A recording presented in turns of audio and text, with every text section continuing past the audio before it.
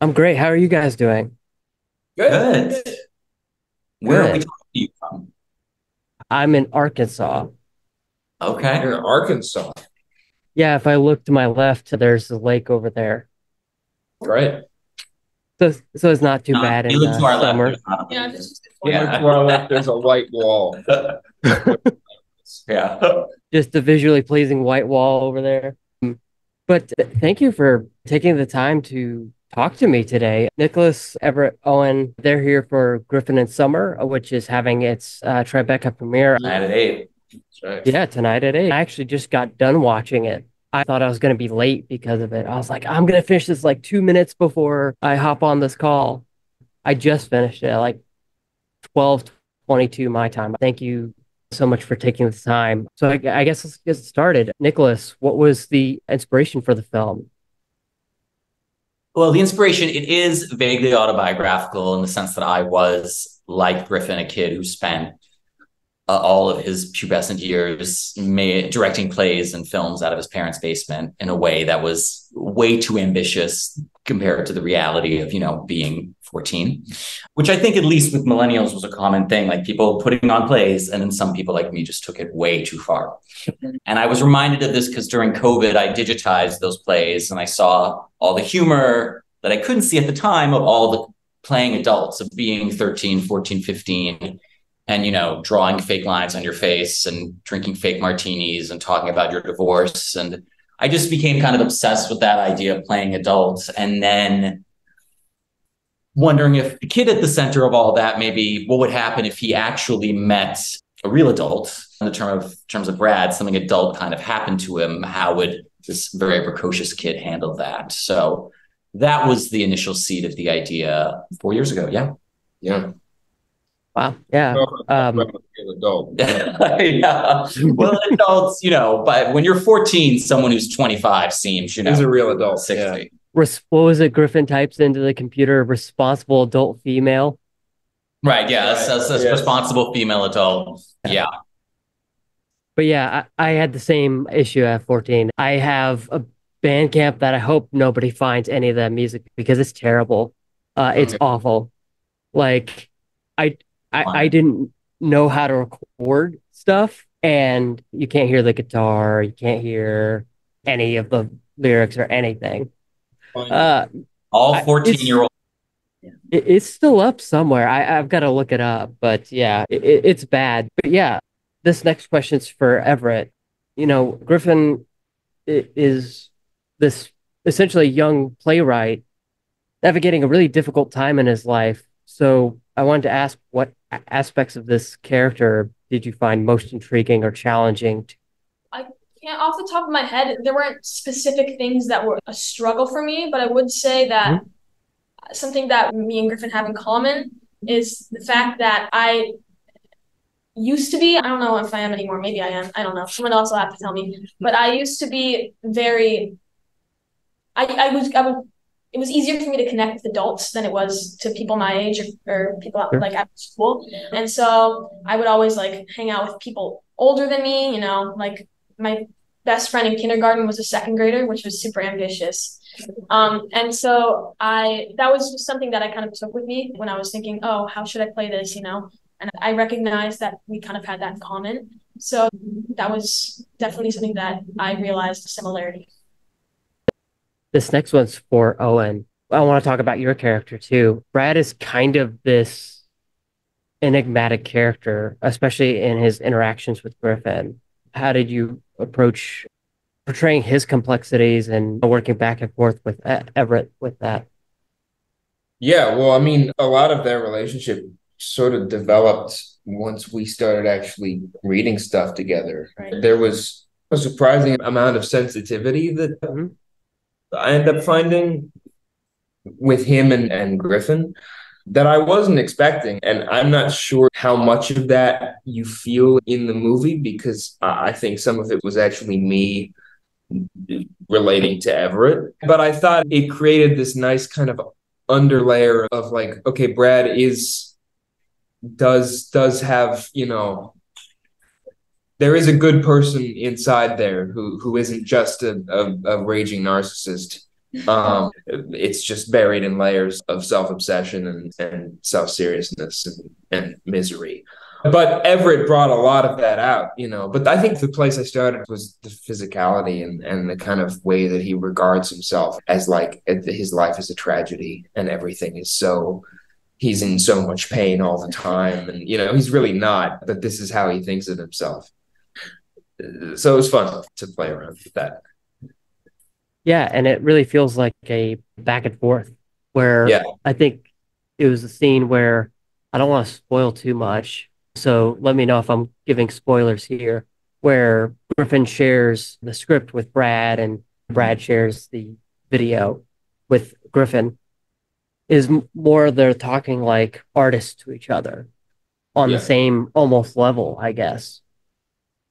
Yeah. I mean, it's funny because like Griffin is this character who's kind of ahead of his years, and then Brad is this character who's kind of behind his years. You know, he's this 25-year-old, but he's really still, I think, kind of adolescent. You know, he hasn't really progressed in the same way. So Griffin does end up feeling like a peer to him. I think that was, in my opinion, one of the most important scenes because that was like when they exchanged, that was kind of their first connection that they both had and they both experienced with each other because Griffin exchanges his art and Brad exchanges his. Yeah. So I think that is a really important scene. And so I think that that's the turning point in their relationship, first turning point. From that point, Brad is just grunting most of the time and saying one sentence most of the movie. Yeah. Yeah. But going back to Nicholas, I'd like to get into, you know, you talk about it kind of being autobiographical. And I always like asking people about the challenges of making a movie because I think, as we all know, making a movie is hard. So my question is, what challenges did you face in trying to bring the story to life and how did you overcome them? Yeah, I mean, it was a blessed experience in a ton of ways, but there obviously are lots of challenges. You know, I first started writing the film 4 years ago when we were still in COVID. And, you know, this film was not a film that came through any labs or anything like that. It really just was, for a long time, it was just me in the script. It was that for a couple of years. And then trying to find a producer who got excited about it. And that was Juliet Berman. And then trying to find an actor, and that was Melanie. And it was just kind of person to person, and this person led to this person, it was really a slow build of just assembling a group of people who all felt similarly passionate about the film. And, you know, luckily a couple of those people had money. And that's how we found ourselves making it. But it really was, I don't even know what the term is, and I've been trying to explain it. I don't think grassroots is the right term, but it was really just person to person, slowly putting it together over the course of several years. And then like everything, and then it was very quick. Then suddenly we got a green light, and 2 weeks later we were shooting in August and shot for 4 weeks, and it was over. And then editing. And then I thought, you know, maybe I'd be editing throughout this year. And then we got into Tribeca. So everything got quick again. So it was a lot of quiet and then fast, but I'm thrilled with how it all came together. I don't know if people have looked at the Tribeca page, but this is a stacked cast as far as I understand. You've got Melanie Linsky, I think is how you say her name. Let me know if I'm wrong on that. That's how my brain interprets that name. And then you've got Owen, of course, and then Abby Ryder Forston, who is amazing in Are You There, God? It's Me, Margaret. Criminally underrated last year. I think it won a few awards at our critics ceremony, but yeah, she was great in it. So Griffin, what was it like acting against these two or three really big stars and trying to work off of that dynamic? It was my first leading role, and there were so many experienced, amazing actors that were kind of there with me. And, you know, Catherine Newton, she's in it as well. So all these actors that have a lot of projects under their belt and have experience and that are really good. And it was just so easy to act against them because they made it fluid and they made it real. And so I think, yeah, I'm just super lucky to be able to have done this with those actors. And, you know, Nicholas, he had the best script. It was so easy to interpret how I wanted to play Griffin. And it was just it was very easy from everybody because everyone made it really easy. And so I'm just super, super happy that I got to do this. Yeah, I mean, I can't even imagine doing this as your first big, I guess, starring role. But yeah, I talked with the filmmaker behind Dirty Towel earlier today, and she talked about a lot of improvisation on that set of yes anding a lot. But yeah, I love the collaboration that a set has. And I think the internet wouldn't let me live it down if I didn't ask, what was it? I know you did Planet of the Apes before this, so sorry for the baity question, but like, what was it like transitioning from that into this? Well, yeah, I don't think Nicholas. You said that I didn't quite at the beginning of the film. Dude, I hadn't quite transitioned fully yet. He maybe was still a little apish. Yeah, there's a little bit of species cross contamination, but it kind of worked for the early Brad stuff where he's just grunting and barely saying full sentences. In fact, that's actually why I ask, because I'm like, he's grunting a lot, you know. Brad actually might be more ape than Noah Kingdom. I think, yeah. No, it had been long enough that I was sort of mostly out of that mode. The physicality of Brad helped get out of Apeville as well, because Brad is very, kind of holds himself in a certain way that's very not apey. Yeah, but there's still a little bit of holdover, which was great. We welcome. Yeah. The eating scene. Oh, the eating scene. At the kitchen. Yeah. Griffin gives him the alcohol and the salami or whatever. That was total. Yeah. Yeah. But I'm jealous of that scene. Like, it's like a full charcuterie board full of don't be. It was miserable. It was like the first take was fine. The second take was rough. And by the third take, I was fully nauseous. Take 6 was, yeah. I remember you saying like, oh, I'm not going to spit anything out. And then you ended up having to. Well, yeah, I mean, but I couldn't, because for the majority of the thing, I was, you needed me to keep going. Yeah. Yeah, just go to the Boy Meets World school of things where you're just like pushing around things on a plate. Right. But anyways, I had to ask, and by the way, I still need to see Kingdom. I still need to see, I know Bad Boys is out this weekend, stuff like that. But yeah, I've been wanting to see that. Yes, before Bad Boys. Oh, that would be an interesting double feature, wouldn't it? But going back to you, Nicholas, I'd love to hear about the script writing process a little bit. I know you briefly touched on that, or I think Everett had briefly touched on the script being so easy to act from. And with this being so involved in, Griffin is making his own script, I'd love to hear about that. It was an interesting kind of balance in the dynamic of how much of the play, writing about writing can get kind of gross or boring. And it can also be, how much the play is too much, how much do we want to give away, how much do we want to see? And so it was, how much does the play parallel real life, blah, blah, blah. So we were constantly finding that balance, and things were changing.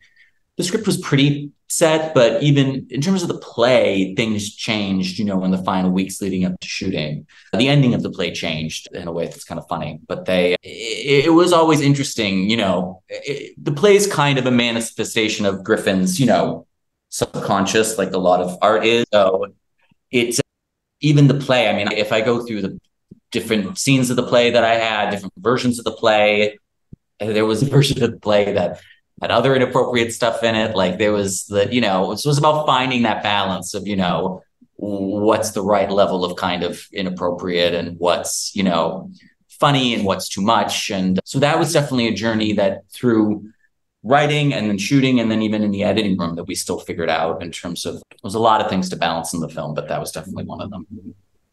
Yeah, that's great to hear. And yeah, I was wondering about like the cut scenes. I was like, based on a line you hear late in the film of script changes, I'm like, I wonder if that was something that Nicholas put in to just kind of hint at, like, here's some things I can't put in this movie, but had at one point. Well, somebody mentioned script changes late in the movie.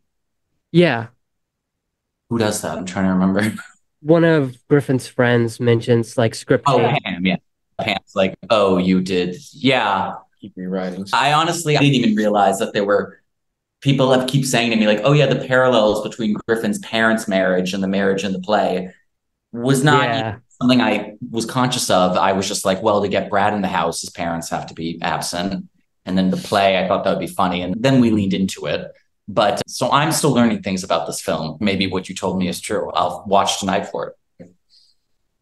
I guess my last mega question is for anyone who wants to answer is I had it. What is it like to, or what do you hope audiences to get out of this? And what are you guys seeing at Tribeca? I just hope people think it's funny. You know, Yeah, it's funny. Somebody else gave that answer. The directors of Fire F and Fire was like, "Yeah, I just hope people laugh." yeah, No, I mean, there's a lot to take away from it. I think there's a lot about not growing up too fast. There's a lot about learning how to talk to each other and, all that. And also not being like a jerk, to your friends, yeah. maybe. But also, like, bottom line, just I hope people think it's hilarious because I Yeah. think it is. Yeah, Griffin's a little bit of a jerk. He's a little bit. A Sometimes, little bit, yeah. but I hope it affects people, watching his journey touches people. Yeah. Yeah.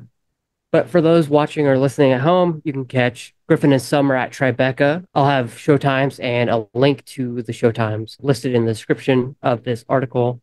But yeah, Everett, Nicholas, Owen, thank you so much for taking the time out of what I assume would be a busy schedule to join me. Yeah, I know thank you. Tribeca is always a hectic. Thank you. Thank you. Bye.